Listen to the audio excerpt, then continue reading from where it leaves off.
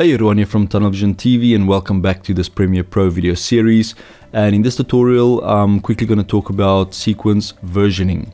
So let's say we've got edit 1, we're busy with an edit, so I'm just going to drag in some clips here. And let's say you want to kind of save this or archive this sequence and start working on a new version of the sequence.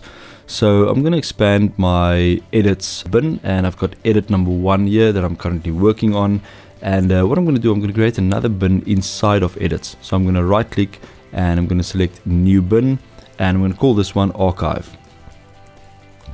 Alright, now let's say we want to start, we want to save edit 1, we want to create a new edit. So I'm going to right click on edit 1, duplicate, and I'm going to call this one edit number 2.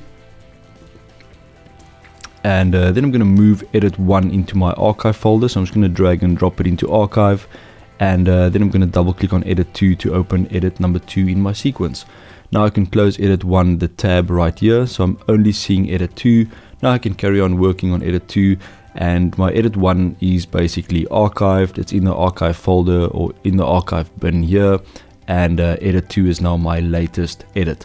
And then maybe let's say you make some changes to this one, and then you want to archive edit 2 to create a new edit. Then I'm going to do the same. I'm going to duplicate edit 2. So right click edit 2 and I'm going to select duplicate, and I'm going to call this new one edit 3 like so. And then I'm going to archive edit 2, drag it into the archive bin, double click on edit 3 to open it, and then I'm going to close edit 2 here, so I'm only seeing edit 3.